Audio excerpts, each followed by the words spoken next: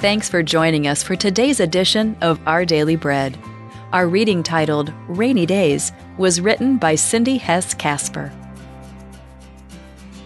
When small businesses in Tennessee were abruptly shuttered in an attempt to stop the spread of COVID-19, shop owners worried about how to care for their employees, how to pay their rent, and how to simply survive the crisis. In response to their concerns, the pastor of a church near Nashville started an initiative to supply cash to struggling business owners. We don't feel like we can sit on a rainy day fund when somebody else is going through a rainy day, the pastor explained, as he encouraged other churches in the area to join the effort. A rainy day fund is money that's put aside in case normal income is decreased for a time while regular operations need to continue. While it's natural for us to look out for ourselves first, Scripture encourages us to always look beyond our own needs to find ways to serve others and to practice generosity. Proverbs 11 reminds us, one person gives freely, yet gains even more. A generous person will prosper, and whoever refreshes others will be refreshed. Is the sun shining extra bright in your life today? Look around to see if there's torrential rain in someone else's world.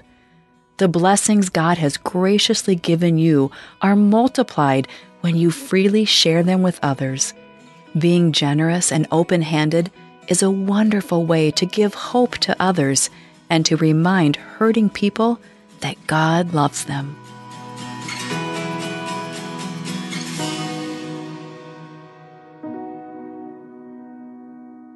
Today's Our Daily Bread devotional scripture reading is from Proverbs 11, verses 23 through 26. The desire of the righteous ends only in good, but the hope of the wicked only in wrath. One person gives freely, yet gains even more.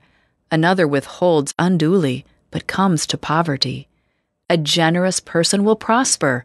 Whoever refreshes others will be refreshed. People curse the one who hoards grain, but they pray God's blessing on the one who is willing to sell.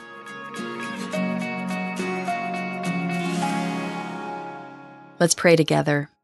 Our gracious God, we thank you for providing for our needs and giving us the means to care for each other. Help us to be sensitive to the needs of others and show us how we can share your love and generosity with them. Give us opportunities to give freely to others who are in need. It's in Jesus' name we pray. Amen.